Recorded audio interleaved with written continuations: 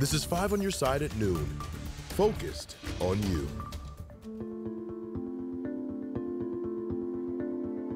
Israeli warplanes continue to hammer the Gaza Strip neighborhood by neighborhood, the country retaliating for Hamas' surprise weekend attack. The war has already claimed more than 1,800 lives on both sides and is expected to escalate. Israel says Hamas and other militant groups in Gaza are holding more than 150 soldiers and civilians hostage.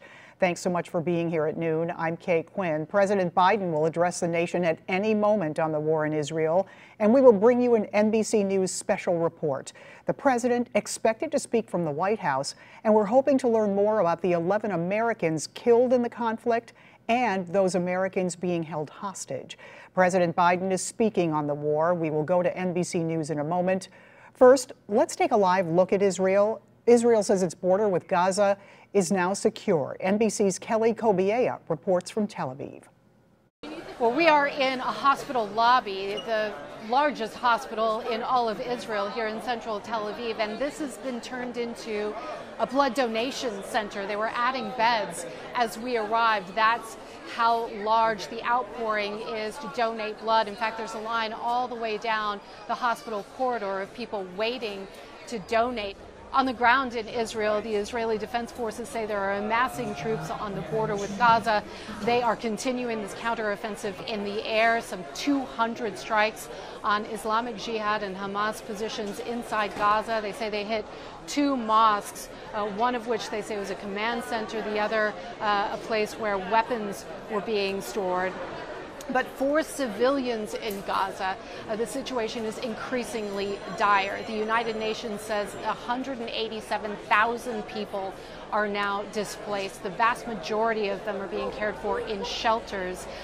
There are nearly 800 dead now, among them more than 100 children. There are images of children being pulled out of the rubble of buildings by rescue workers and put into ambulances.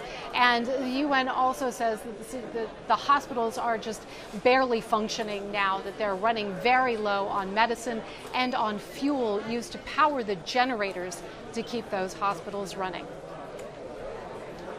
Kelly Kobiea, NBC News, Tel Aviv.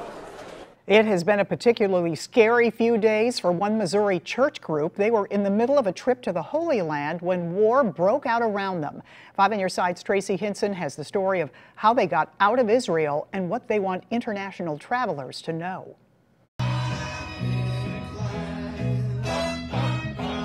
What started as a joyful pilgrimage to Israel turned into an urgent call for help. Had fired a bunch of missiles into Israel. It was early Saturday morning when the news hit home. At about 1 in the morning on Saturday, one of the members, Kevin Darnell, called. He missed it, but when he got back in touch, he heard what was happening. I know they heard sirens. I know there's a lot of concern.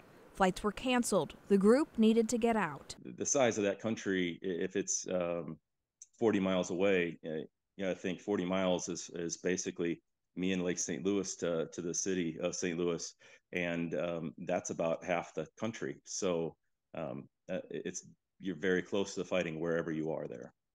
Not knowing quite what to do, on a Sunday, he called a friend who got the group in touch with Senator Eric Schmidt's office. And the first time you call out to a U.S. senator, one of 100 people in the entire country, you don't expect immediate results. There was no lag. There was no lag. It wasn't make a call and 5 hours later you hear back. It was minutes between phone calls. It was just absolutely amazing. Senator Schmidt's staff providing some much-needed assurance for the group overseas and important help with paperwork. You actually have to ask the government to intercede in your benefit when you're out of the country. You can't just assume that they're going to do anything. There's a law saying that the U.S. government cannot interfere with you unless you ask. I'm Tracy Hinson, 5 on your side. Between canceled flights and closed border crossings, the past 24 hours have been a scramble for members of Darden Prairie's Morning Star Church. They're in Jordan now. They hope they'll be safe there. The war between Israel and Hamas raising crude oil prices and sparking concern about how the war could impact the price of gas here in the U.S. While Israel isn't a major oil producer, ongoing tensions in the Middle East could rattle the global stock market. In the meantime, according to AAA, the average price for a gallon of regular gasoline in the U.S. has dropped. It's $3.70 a gallon. That's down about 11 cents from a week ago. And some economists say gasoline prices in this country should stay low for at least the next 60 days. Right now, the average price for a gallon of gas in Missouri, 32 cents below the national average. It's at $3.38 a gallon. In Illinois, the average price at the pump, $3.68 per gallon. Right now, we're following developing news of a road rage incident in Fenton near Bowles and I-44.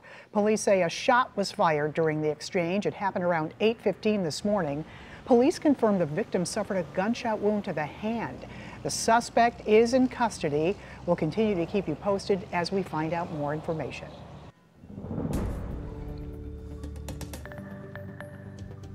All right, so your weather first forecast is a bright one for the rest of this afternoon. That's for sure. Chilly start this morning, a lot of dew around the St. Louis area.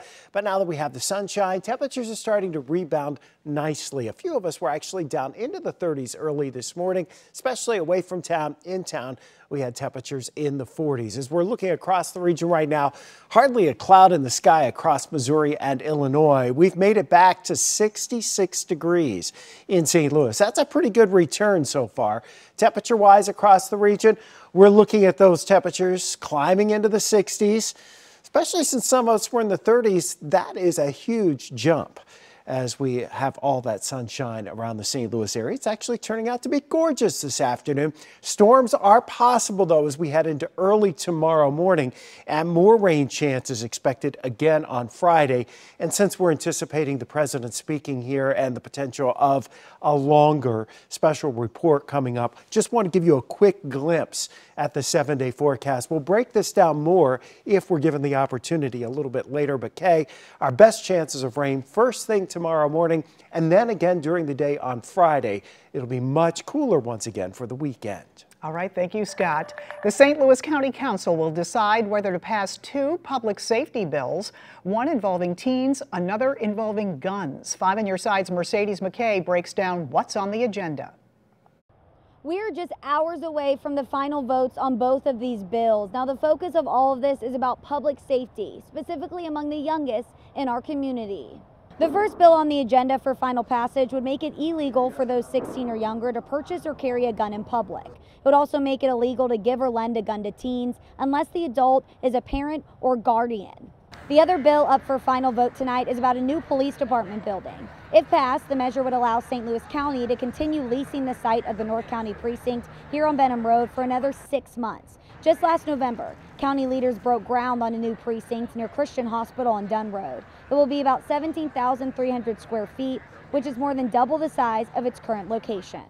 Both of these bills were introduced by District 4 Councilwoman Shalonda Webb, and they're both up for final passage tonight. That St. Louis County Council meeting is at 6:30. In North County, Mercedes McKay, 5 on your side. Also today, you'll get another opportunity to learn more about Manchester's annexation proposal. The city wants to expand its borders roughly around Manchester, Barrett Station, and Carmen Roads. Now the city's leaving it up to residents to decide if this should pass or fail. 2 events will be held today at Mary's Shelter in Love Park. The first session is from 9 to 10:30. That one has, of course, ended. There's an afternoon session from 4 to 6:30. Voters will cast their ballots on the annexation on Tuesday, November 7th. Coming up, what the city of St. Louis is doing to tackle the housing crisis. And a plan to create a new subdivision in Florissant moves forward. Up next, why some don't want to see it happen.